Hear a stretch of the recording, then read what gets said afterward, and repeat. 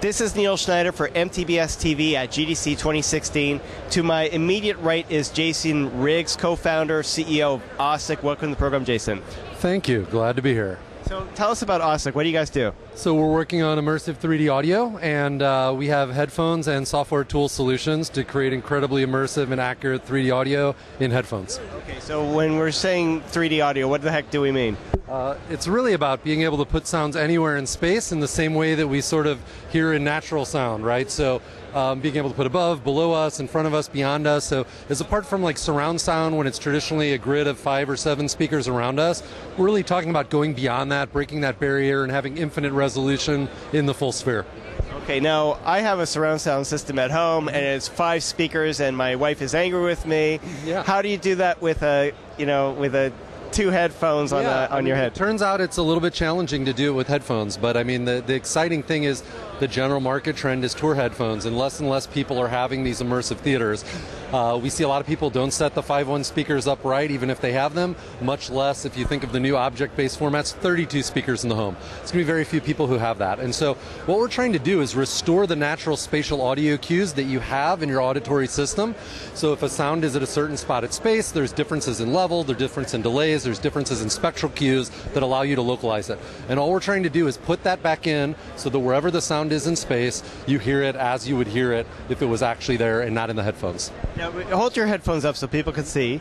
Now, there are different 3D audio headphones on the market. What makes yours special and unique? Yeah, I mean, we've, the 4 co-founders have kind of spent our whole career working in the audio domain, and we've made a lot of the top-selling gaming headphones. And what really frustrated us was they all used sort of a one-size-fits-all algorithm to try to render the sound. And so effectively, you're listening through an algorithm of someone else's ears.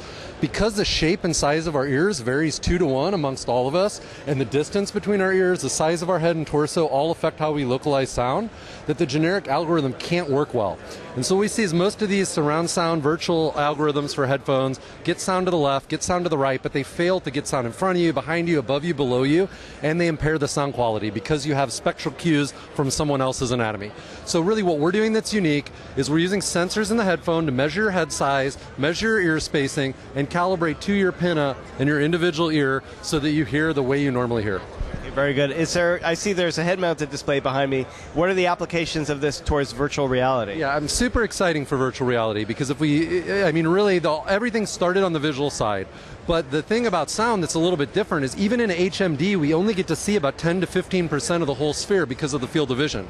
So how are we going to direct your attention and give you the immersion and let you know that you need to turn or something is happening somewhere else? Our auditory mechanism can get that within 2 degrees of accuracy if we deliver it properly. And so I think to have a sense of presence so that when we do turn, the object is where we expected it to be, to accurately direct you, to give you that immersion, audio is going to be key. It's going to be at least 50% of the experience. And so we're pretty excited about VR sort of driving the whole interest in immersive 3D audio. Now, am I correct that you're getting set to do a Kickstarter for this? Yeah, we just launched the Kickstarter a couple weeks ago, and it's like blowing away our expectations. So we're at, 1.2 million now. It funded in the first 2 hours. So yeah, it'll be going for another 5 weeks. And what do you want to do with the money? Build them first, but not just the hardware, all the tools. So we're building plugins for all the different game engines and the pieces. So I mean, you can take the headphones day one and you can have a great experience with any game with 5.1 and with 7.1, but what we want to do is shape the whole ecosystem so that the content you're listening beyond that has height, has depth, has a lot higher resolution than what surround sound's bought in the press. Now, your solution, is it a hardware solution or is it a software solution? It's both. I mean, we have a pure software solution that we're demoing there, but we're really using the hardware as a sensor bed to calibrate to your head and to your anatomy. And I think long term, we'll also look at how we can use other sensors in your life to do that calibration. So it won't necessarily be tied to our hardware, but this hardware is really opening the first bottleneck of how do you get great immersive 3D audio on headphones.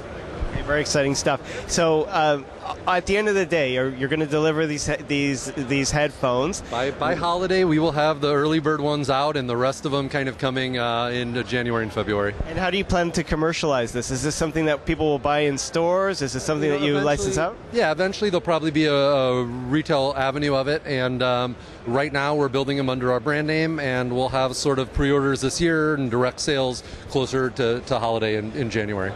Well, congratulations. It looks very exciting. Awesome. Hey, thanks. Appreciate it.